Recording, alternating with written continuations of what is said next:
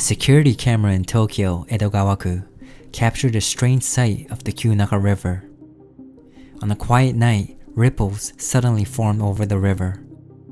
Dozens of fish jumped at once. 9 seconds later, the screen started to shake aggressively. This footage was taken on October 7, 2021, when an earthquake struck Saitama Prefecture and Tokyo with a seismic intensity of over 5. The question is, did the fish actually foresee the earthquake? There are two types of seismic waves when an earthquake occurs. One is called the P wave, and the other is called the S wave.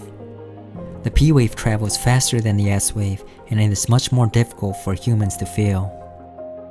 The S wave, on the other hand, has a stronger energy force that travels a few seconds later than the P wave.